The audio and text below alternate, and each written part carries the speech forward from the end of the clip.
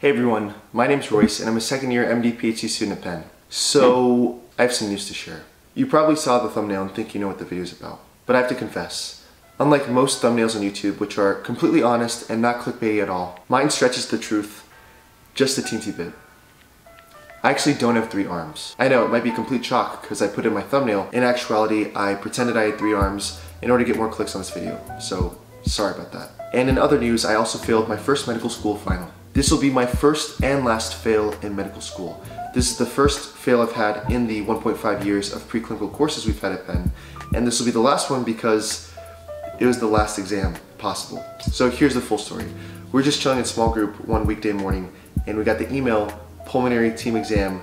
and I just stopped reading right there because I knew we, passed the test. I just marked the emails read like I do with most of my emails. And I went back to my typical morning ritual of watching NBA recap videos on YouTube. Shout out to Chris Move. But then someone in my learning team was like, hey guys, did you see the email we just got? And they seemed really excited and emotional. So I knew exactly what they were talking about. And I responded by saying, oh yeah, you're also interested in that free food event that's happening this Thursday? But alas, they were talking actually about the pulmonary team exam and we actually ended up failing it. And my first thought was, oh my goodness, here we go. This will be a great clickbait video idea. And my second thought was, of course, I was sad about us failing the team exam. And here we are. So funny story, I actually had to go back and read the syllabus after the unit was done.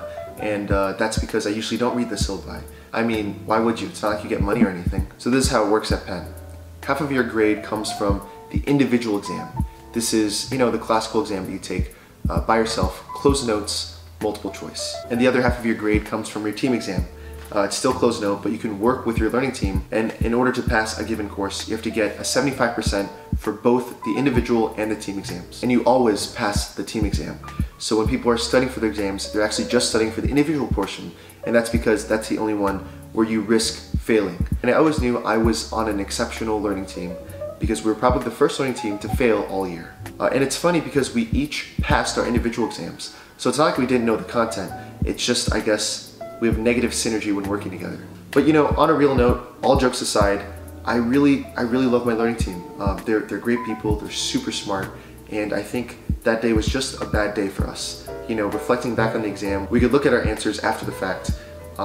It looked like we narrowed down the multiple choice portion down to 2 options, including the correct one.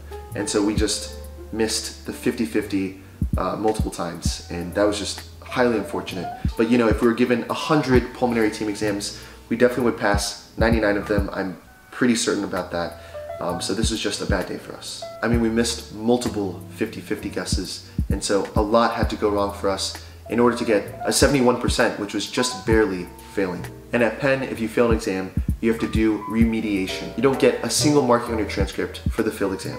So it's like there is no consequences at all, and I'll probably not learn from this mistake. Really, the only downside of failing a final at Penn Medicine, besides like crippling shame, is inconvenience, because you have to make the time to remediate the exam in person. And unfortunately for us, because it was the last exam of the year, we had to remediate right before break started. This was literally the last day of preclinical classes, a day where you're supposed to celebrate.